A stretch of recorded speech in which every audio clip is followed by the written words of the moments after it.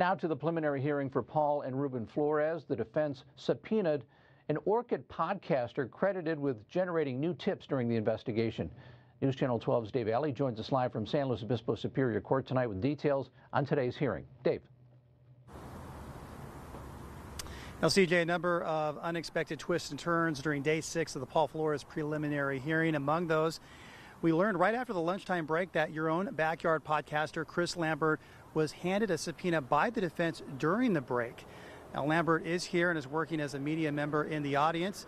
Flores defense attorney Robert Sanger asked the court that Lambert be excluded from the proceedings, but Judge Craig Van Royen denied that request. It's unclear, was not stated in court when Lambert is expected to testify on the witness stand. Now, another very significant development happening today, all centering around the color purple. Early this morning, Sanger noted that San Luis Obispo County Sheriff's Detective Clint Cole, who was on the witness stand, was wearing a purple tie along with prosecutor Chris Prevel. Sanger pointing out that they have both done so throughout the hearing.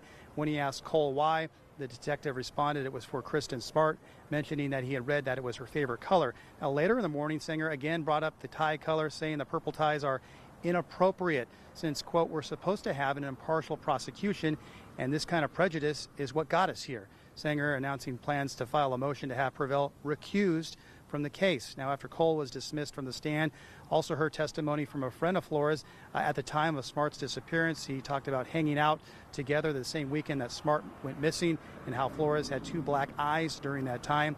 Later in the morning, a former girlfriend of Flores was called to the stand. She spoke about visiting the Arroyo Grande home of Paul's father, Ruben Flores, and in her testimony said that during the visit there, she was specifically redirected away from a grove of avocado trees by both Paul and Ruben Flores. Now, at the end of today's hearing, a dog handler was on the witness stand speaking about her participation with a cadaver dog during the search of Flores' dorm room in June 1996, just about a month after Smart went missing from the Cal Poly campus. That's the latest from San Luis Obispo County Superior Court, reporting live in San Luis Obispo. Dave Alley, News Channel 12. All right. Thank you, Dave.